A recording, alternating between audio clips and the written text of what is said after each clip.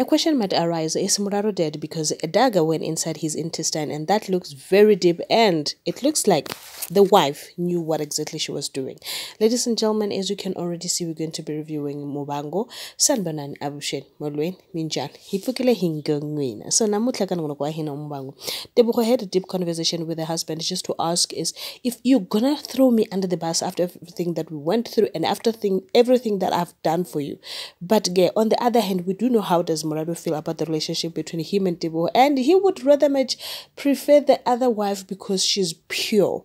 With this one, obviously she likes the scheming and biting and killing and all of that. But Muraro says that since you are the only one that the face appears on the clip, rather you go to jail and I'll take care of everything else. On the other hand, Imani apologized for fighting with James, and James wants to know if Marang is really pregnant, which took them to the hospital just to go and check if Marang is pregnant, and the test came back negative, so which means that Marang is not pregnant. On the other hand, Arjundini went to MMC just to look for a job, and Gugu did not agree, and Tendamudzimu was there to rub the salt, and he felt like, Gugu has turned the other chick.